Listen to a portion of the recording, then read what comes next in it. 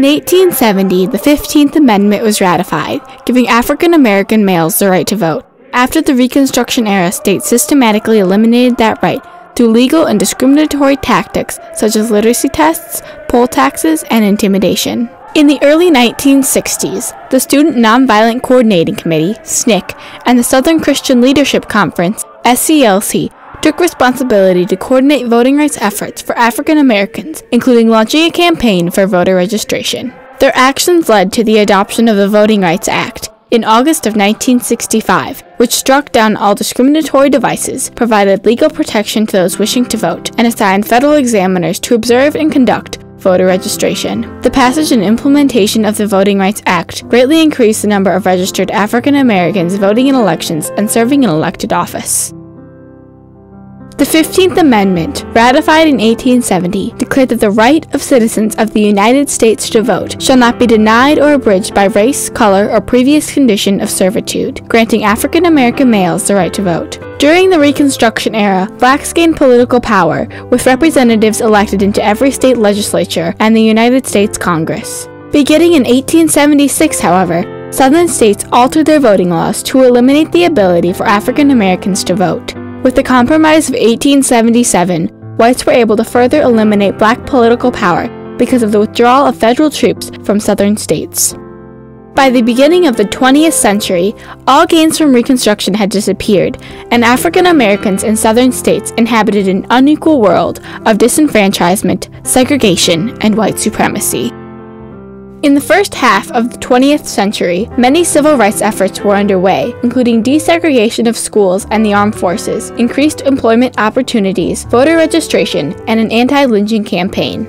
The Civil Rights Act of 1957 made the intimidation of those attempting to vote illegal, and the Civil Rights Act of 1960 sought to limit voting interference by adding federal inspectors, and gave the Attorney General the power to initiate suits on behalf of African Americans being deprived of the right to vote. The Civil Rights Act of 1964 improved their prospects of effectively exercising that right by abolishing poll taxes. However, because these acts were not adequately enforced, there was still much progress to be made in voting, especially involving other discriminatory measures and the violent intimidation that was used against blacks attempting to register to vote.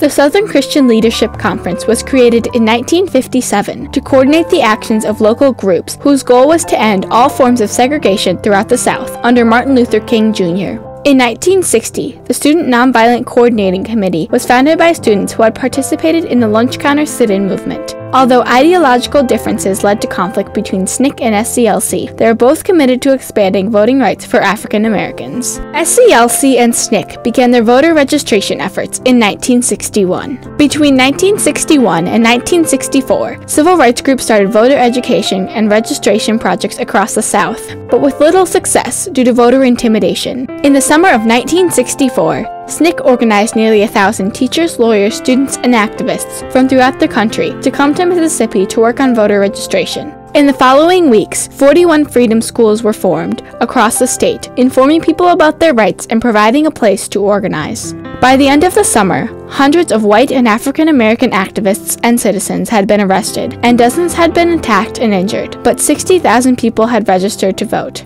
The Mississippi Freedom Democratic Party was formed with the goal of gaining African American representation in Mississippi. SNCC and SCLC, along with other civil rights organizations, pushed for federal action to protect the voting rights of racial minorities despite the resistance of local officials. Their efforts culminated in voting rights protests in Alabama, particularly Birmingham and Selma, where the police force, who were closely linked with the Ku Klux Klan and the White Citizens Council, violently resisted the efforts of African Americans to register and vote. In March 1965, the SCLC proposed a march for voting rights from Selma to Montgomery. On Sunday, March 7th, 600 people gathered at the Brown Chapel AME Church in Selma, and despite Governor George Wallace's warning against it, began the march, led by John Lewis of SNCC and Hosea Williams of the SCLC. Once they reached the Edmund Pettus Bridge, they were met with a barricade of state troopers who advanced on them, clubbing them and spraying them with tear gas.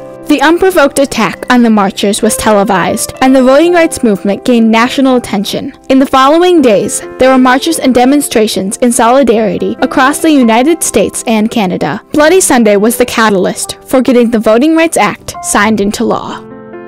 The political pressure resulting from the violence made it possible for President Johnson to take the lead in re-establishing voting rights for African Americans. Johnson also felt pressure from civil rights leaders and their groups who had been lobbying for change throughout his presidency. On March 15, 1965, 1 week after Bloody Sunday, he addressed Congress with his plan for clear, non-discriminatory voting rights legislation.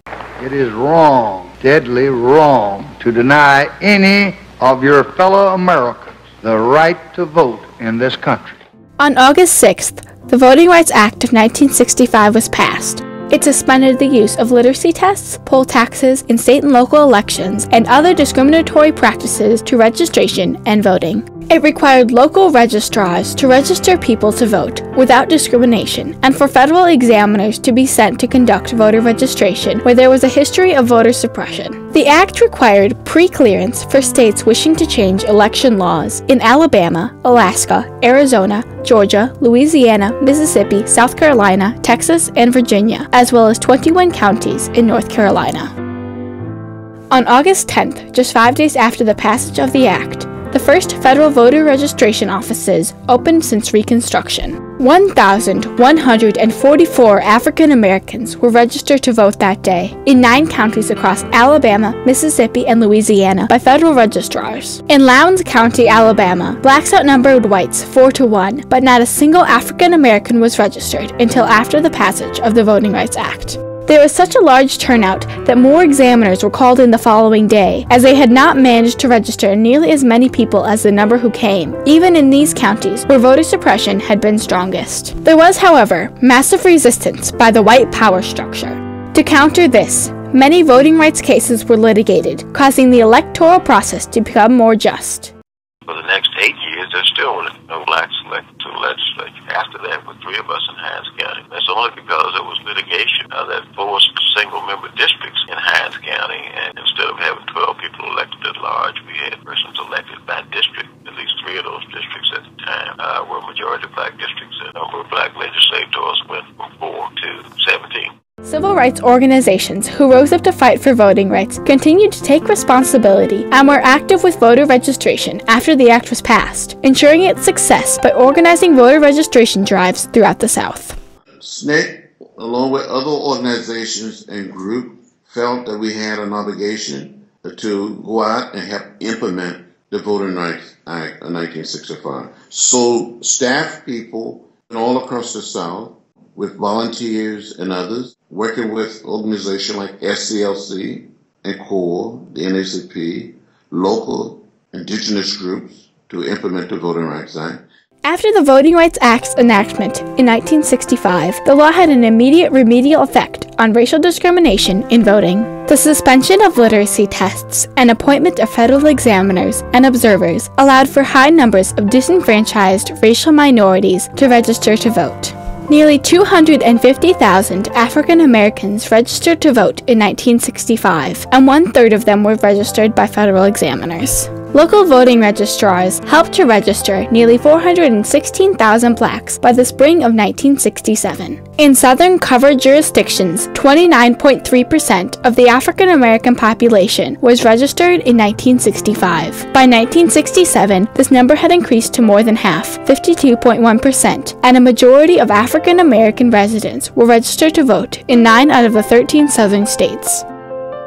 Similar increases were seen in the number of African American elected officials.